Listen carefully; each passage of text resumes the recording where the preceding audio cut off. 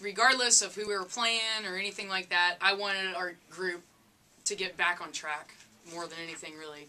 And I can't tell you enough how proud I am of them. They regrouped.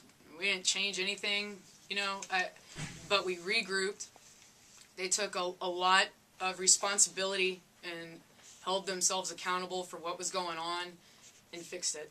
And they problem solved together, you know, and that's what it took.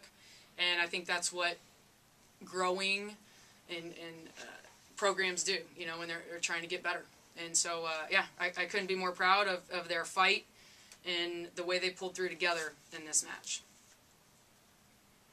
Let's talk about, I mean, it starts off back and forth for the first 4 points, but then Anna got the serve, and you guys go on that big 7-0 run. That was obviously a big way to grab the momentum early. Right. And the good thing about it was that I think we felt what the momentum was going to be like in that game. Because I think every time it's a little bit different when you play somebody, you know. And I think these are two pretty young and emotional teams, really, is what it comes down to.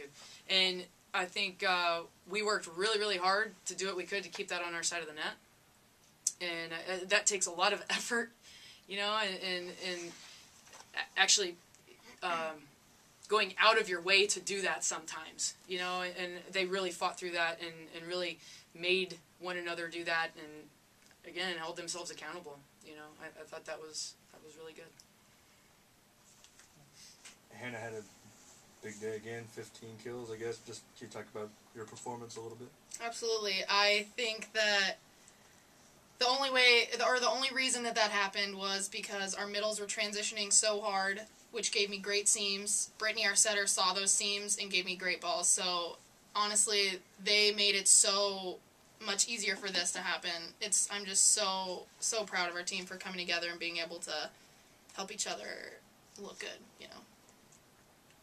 And Evyn, 6'11" hitting efficiency. I mean, that's you know, what was working for you? 12 kills and only 1 air.